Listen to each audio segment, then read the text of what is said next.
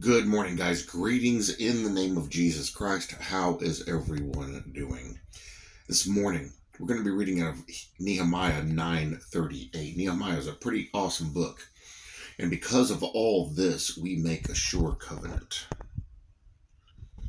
Because of all this, we make a sure covenant and write it. Our leaders, our Levites, and our priests seal it. What are they talking about? Let's go up.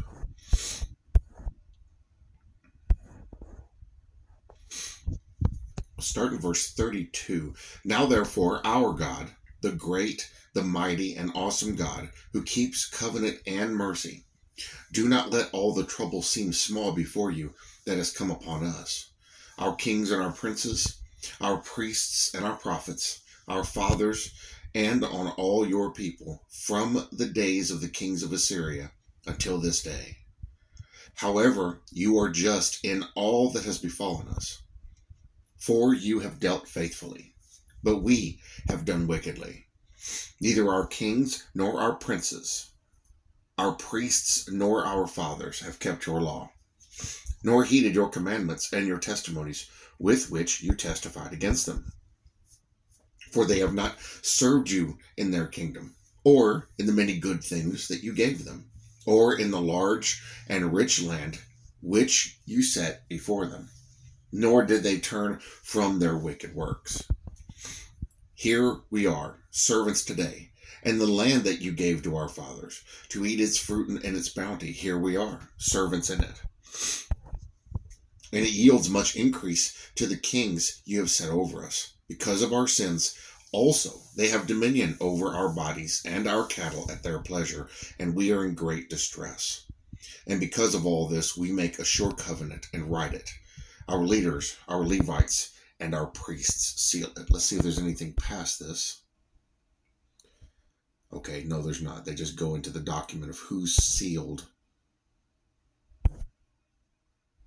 that covenant, and it is a long list. All right, we'll go to the devotion. There are many occasions in our experience when we may very rightfully and with benefit renew our covenant with God. After recovery from sickness, when, like Hezekiah, we have had a new term of years added to our life, we may fitly do it. After any deliverance from trouble, when our joys bud forth anew, let us again visit the foot of the cross and renew our consecration.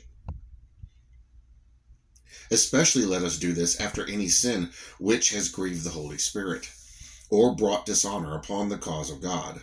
Let us then look to that blood, which can make us whiter than snow, and again offer ourselves unto the Lord.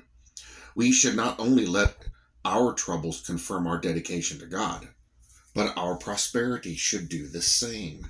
Whether things are good or bad, go to the Lord, give thanks.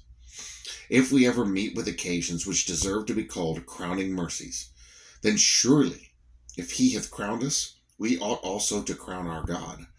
Let us bring forth anew all the jewels of the divine regalia, which have been stored in the jewel closet of our heart, and let our God sit upon the throne of our love, arrayed in royal apparel. If we will learn to profit by our prosperity, we should not need so much adversity. If we would gather from a kiss all the good it might confer upon us, we should not so often smart under the rod. Have we lately received some blessing which we little expected? Has the Lord put our feet in a large room? Can we sing of mercies multiplied? Then this is the day to put our hand upon the horns of the altar and say, bind me here, my God. Bind me here with cords, even forever, inasmuch as we need the fulfillment of new promises from God. Let us offer renewed prayers, that our old vows may not be dishonored. Let us this morning make with him a sure covenant, because of the pains of Jesus, which for the last month we have been considering with gratitude. When good times come, praise the Lord. When bad times come, give thanks to the Lord. Anytime, no matter what's happening, give praise and thanks to the Lord. We make a mistake, go to the Lord. Thank Him. Thank Him that we still have grace and mercy. Praise Him for forgiving us. When things are great and things are doing good and we're blessed and we're overflowing, we glorify the Lord, praise Him, give thanks to Him. We always forget that there's things we don't know that are happening in those things, whether they're good or bad. The good things are meant to bless us. The bad things, and even reward us in some cases, and the bad things are meant to teach us. No matter what, it's good. And so, no matter what, we can give thanks. A lot of people find that weird. Why are you going to thank God for terrible things that are happening to you? Look at you. Look at the state of you. Look at how you're struggling. Look at the pain that you're suffering with and all the other issues. But I have to give thanks. Because these things teach me, keep me humble, remind me of the sure covenant, remind me of what He has done and is doing and is going to do. Remind me to stay on the path.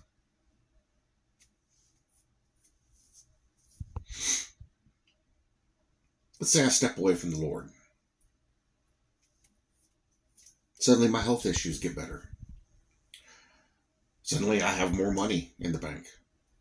Suddenly the world loves me. And everybody comes to me, old friends, family members that stopped talking to me years ago. All of a sudden I'm surrounded by them and they're just falling all over themselves to praise me and do things for me. What have I gained? I end up in perfect health. I end up with riches galore. What have I gained?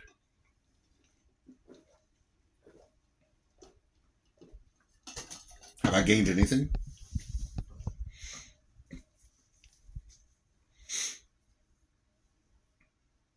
If that was the case, and I gained the world, the chances are I may have lost my soul. What have I gained? Nothing. So I walk this path where I have pain, physical pain, emotional pain, even spiritual pain sometimes, where sometimes we don't have quite enough money, where sometimes we have to make things stretch or do without. We don't hear from family and friends. People we used to hear from every day, when we don't hear from anymore. They stop contacting us, even if we contact them. We stay to ourselves, and we're mostly alone. We enjoy our own company and each other's company. But what have we gained? By giving up all that, giving up the things of the world, what have we gained? A place in heaven, an audience with the Lord, and a much richer understanding of this sure covenant that the Lord has made with us. There has to be a trade-off. If you want the covenant, if you want this covenant of salvation, this covenant of peace, this eternal covenant of life, it requires a sacrifice. Jesus did it on the cross 2,000 years ago to win it for us. We have to sacrifice the things we love in this world, which means we may have to walk away from things, which means we may have to suffer loss of communication, loss of connection, loss of friendships, loss of family members. I lost it all. Even loss of our physical condition, loss of funds, loss of lifestyle. I've talked to multiple Christians over the years that said, before I was a Christian, I had money. I was making money hand over fist. Couldn't find enough banks to store the money I had. And the one guy said, he goes, the day I believed, I knew at that very moment everything changed. And he said, and it was like I was outside of the world when this happened. And when I got done with the excitement and came to these realizations, he goes, I went back. It's like I stepped back into time, back into the world. And while I was gone, everything changed. He said everything changed. He goes, and within months, he said inside the greater part of a year, I went from one person to another. I stepped back in. It's like everything changed. Nobody wanted to talk to me anymore. People looked at me with disgust, even if I hadn't said a word to them. Banks started canceling my accounts. Business partners started leaving me. And he said, and I got down to where I had just enough to survive. And he said it was the greatest thing that ever could have happened to me. Because then I realized that all that was futile anyway, because it doesn't go with me. And he said that a couple of years later, he was sitting and he was thinking about those times, all those memories of that stuff. And he was like, I felt like do I want to go back to that so I can have a little bit more money to be able to get what I need? And he said, no. He even lost his wife and kids. And he said, no. He said, she took all the extra money. He said, he goes, it was that moment it dawned on me. It wasn't everything else that changed. It was me that changed. That's why they responded. They were always that way. But I was friends with the world. When I got saved, I became an enemy. And everybody knew it at a glance. Because they don't serve God. He said, I realized it wasn't them that changed. It was me. They were always that way. And I was part of that. It was me that changed. That's being born again. He goes, that's when I realized, that's when I knew I was different. They weren't different. I was different because the Lord made me different. What do we gain by siding with the world and joining in with what's going on? Oh, I'm still going to go and get my groceries and go mow my grass, go do what I got to do, help people if I can out there. I'm still going to go talk to people and do whatever needs to be done, go to the doctor's appointments and that. I'm still going to vote in November. But none of that concerns me any more than it needs to versus this right here. It's the covenant that's more important. See, in Nehemiah, the Jews realized, guys, look what we've done. We've had this great covenant. Look what we've done. Now that everybody in our own land has ostracized us, now that everybody has pushed us away, now suddenly our eyes are open to realize the mistake we made. We're going to ratify this covenant. We're going to make this sure again, this covenant. See, when things were going good, they couldn't see it. But then things started going bad. And their own people turned against them. Then they realized, oh, we made a huge mistake. Is that not the same thing that happens to us? Everything's fine till we change. And usually the Lord brings us down and shows us that we need that change. And then we realize we're the one that changed because he changed us. We have this covenant with us at all times.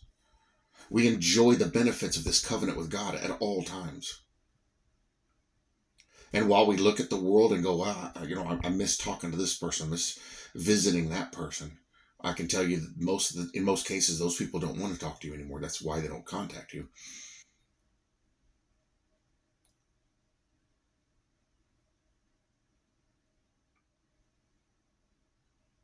And we find ourselves by ourselves, even in a room full of people.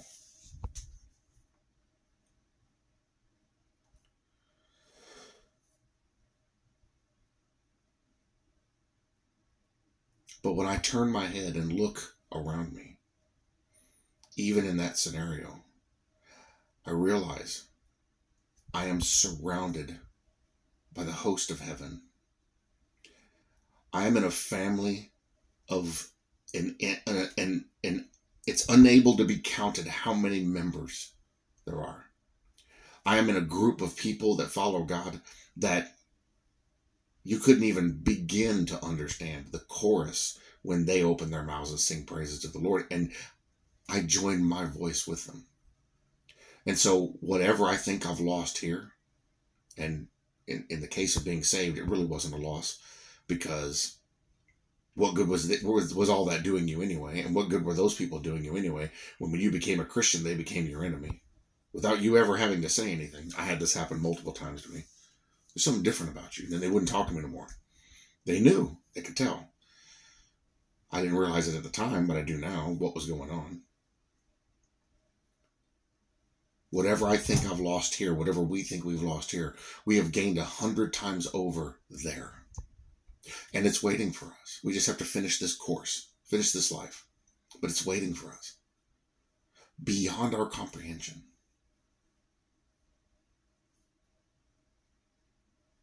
And see, everybody up there wants to talk to us.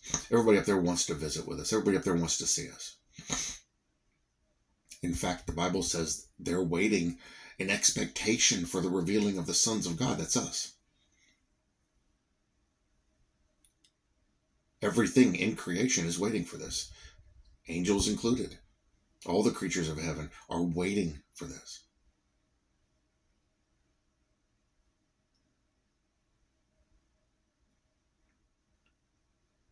So we have another family that wants us, another group that desires our presence. And it's just a matter of time before we're there. And so now that I start to see that, now that I start to view that because of this covenant, I now realize I'm not really losing anything here. I'm just sloughing off the stuff I don't need, but I'm adding on so much more that I do need. And that's my relationship with the Lord and all that goes with it. It's not just me and him sitting in a room. It's everything in heaven, everything in creation. And it's amazing.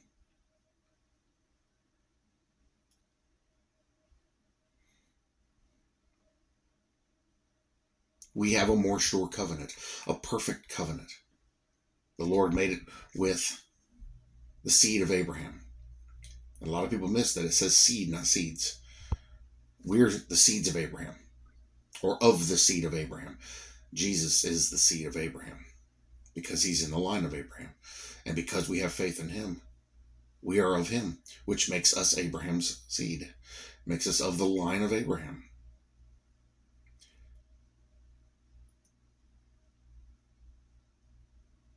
So let us hang on to what we know we have. It's right here in the scriptures. All we got to do is read it. But let us learn more about it individually in our own direct communication with the Lord through his word. And start to become a little bit more familiar with what we have.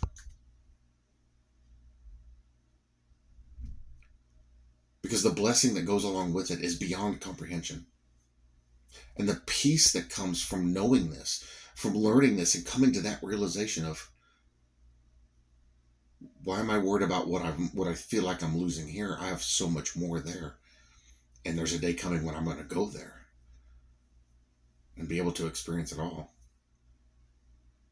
It starts to make losing anything here, or what we perceive we're losing here, which we're not. We're just getting rid of stuff we don't need, that much less important, and makes what we're gaining that much more important. And this we all have in Jesus Christ. Father, we come before you this morning in the name of Jesus Christ to give you praise, honor, and glory, and to lift you up and sing praises unto your holy name. Father, thank you for your holy word, and thank you for this devotion. I thank you, Lord, that we have a covenant with you through Jesus Christ. And that sealing of that covenant, that mark of that covenant, is the Holy Spirit dwelling within us. Without the Holy Spirit, we couldn't know these things. Without the Holy Spirit, we wouldn't even be here doing what we're doing. We wouldn't be here listening or commenting or praying or adding any of this. I told somebody recently, the very fact that you're here asking these questions shows the Holy Spirit is working in you. Unbelievers don't do that. Unbelievers don't care. Those that are against us, irrelevant to them. The fact that we feel like we need to answer those questions, the fact that we feel guilt over our sin, the fact that we're struggling in those areas when the rest of the world around us isn't, and they think there's something wrong with us when we do, that very fact shows the Holy Spirit dwells within us. You can't have conviction unless the Holy Spirit is there.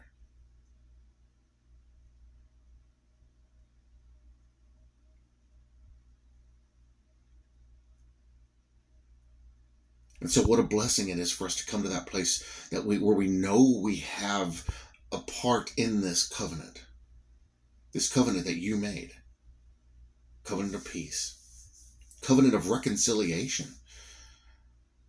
Not only do the Jews, who have had thousands of years of history concerning this, but so have we. And what's funny is we've had that same 1,000 years right along with them. We didn't know it yet because it hadn't been fulfilled until it was fulfilled in Christ. Then the revelation came that the Gentiles would also receive it, because not only are you the God of the Jews, you're the God of the Gentiles too. You're everybody's God. They just don't know it. We do. And I think that is a blessed understanding, to be able to have that knowledge of knowing that you are our God too. And so, Father, all your promises that you've given concerning us in Israel, I pray that you keep them in their fullest form. All of the blessings that you have pronounced for us, I pray that we receive them with great gratitude. And everything that is contained in this covenant, Lord, make us to learn it, to believe it, to understand in some way, and to know that we are blessed because of it. Blessed beyond measure. And when we realize that, it makes what we think we don't have nothing, because we realize just how much more we do have. If I lose everything on this earth, I have everything and then some waiting in heaven. For every one thing I think I lose on this earth, I gain 1,000 in heaven. What is this life compared to the next? And Father, you have given us this, and your word tells us this. What is this life compared to the next? We are part of the sure covenant. And how amazing is it to look back across history? And this is the rich advantage of being born later in history, and to look back and to see all these men, all these women, all these believers going through this and saying these words, not realizing, or maybe they did, I don't know, they may not have, not realizing what was going to come in the future and who was going to see it in the future. Did they realize these words were going to be written in books? Maybe not. Did they realize that the people in the final generation were going to see it and come to faith because of it and gain understanding because of it? Learning from what they endured? Maybe, maybe not. But Lord, it is a blessing that we have this book right here telling us all these things. And what's amazing is we're going to meet those people in heaven.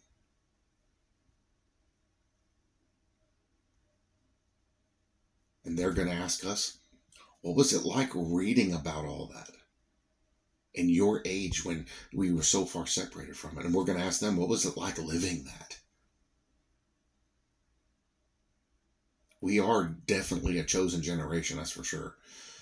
Lord, pour out your blessings upon your people. Give us faith unshakable, belief and trust immovable. And give us understanding, peace, joy, a knowledge of all these things in some degree. And may we glorify you in it all. May we be a blessing to you in any way we can. And Lord, may we never ever forget. You never forget, but may we never ever forget what's been done. And give you glory for it. Thank you, Father, for your mercy and grace. Thank you for your great love. Thank you for your free gift of salvation. In Jesus' name we bless you, praise you, honor you, and glorify you. And in the mighty name of Jesus Christ we pray. Amen. Guys, thank you for joining me for morning devotion. It is incredible. It is amazing to see what this says, to think about, especially when we start to grasp the timeline. You know, a lot of people say, well, the law came first. No, the law didn't come first. The promise came first. The promise went to Abraham and to his seed. That was Jesus. Through him, we have access to it. The law came 430 years after Abraham. It's in the Bible. So the law was a placeholder for what was already done until Jesus came to fulfill it. And we start to realize the timeline and how that lays out paints a much more different picture on what the importance is on whether we should be observant of the rules or whether we should be observant of the covenant. Because the rules aren't the covenant. The law isn't the covenant. The law is a placeholder within the covenant. But now the Lord has nailed the law to the cross. So what's left? The covenant. How did the covenant come about? Faith. When we walk in faith, we become members and partakers of that covenant. By faith, we are of the seed or of the people of Abraham. By faith, we are part of Jesus Christ. And when you come to that place, it's such peace and such joy that just flows over you. Because you come to that place knowing you have nothing to fear, nothing to worry about. If this is where I am, this is where I am. I don't have to worry about the other stuff. I don't have to run out there and find Christians I disagree with and condemn them. I don't have to go out there and search out every single thing I find wrong in anybody in their belief and try to correct it. If they believe, they're His. And the Lord will deal with those misunderstandings because I know I have them too. What it causes me to do personally is it causes me to realize that my entire life was geared toward this moment. My entire life was designed and laid out to lead me to Him. And I look before I was saved and realize I always had a knowledge of Him being there. I always looked to Him even before I was saved, long before I was saved. I never realized it. So just like this covenant was from long ago, His promise was given to me long before I existed. And He's done that for every single one of us, and it is a glorious to witness. Amazing to come to that place knowing that I wasn't by accident. My salvation didn't come by accident. I didn't just happen to step in and go, oh, and somebody grab me and pull me in. Hey, you're a part of this party.